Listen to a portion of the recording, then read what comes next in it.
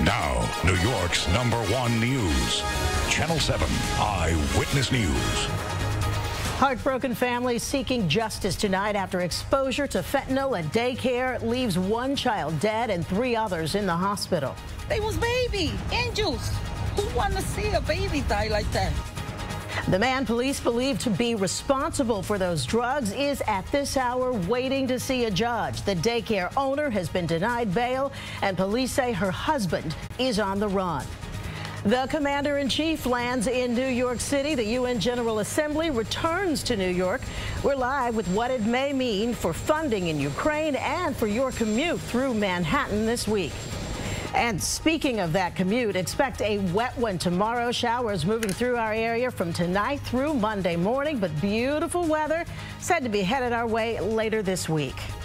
Good evening, everyone. At 11 o'clock, I'm Sandra Bookman. Joe has the night off. We are going to begin with what you need to know as you head into the work week.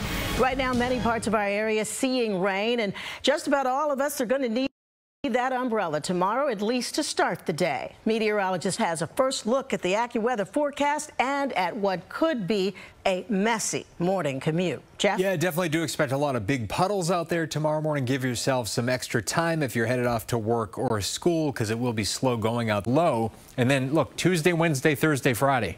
Perfect days. We're talking lower 70s on Tuesday, mid 70s Wednesday, Thursday, Friday. A lot of sunshine before the clouds increase as fall arrives on Saturday, and rain returns as well, and that rain could even linger into Sunday. Brittany Bell has an update early in the morning. All right. We just got to make it through Monday. Make it through Monday. Yep. All right. Thank you, Jeff. All right. That's going to do it for us tonight. Thanks for staying up late. I'm Sandra Bookman for Jeff Smith, Ryan Field, and the entire Eyewitness News team. Make it a good week, and Eyewitness News returns tomorrow morning at 4:30.